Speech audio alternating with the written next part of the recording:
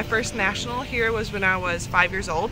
So it's been 20 years and I've seen Louisville BMX evolve over the years. 2020 now, and I could honestly say this is my favorite track layout that I've ever seen and rode on here at Derby City. We have the Supercross hill.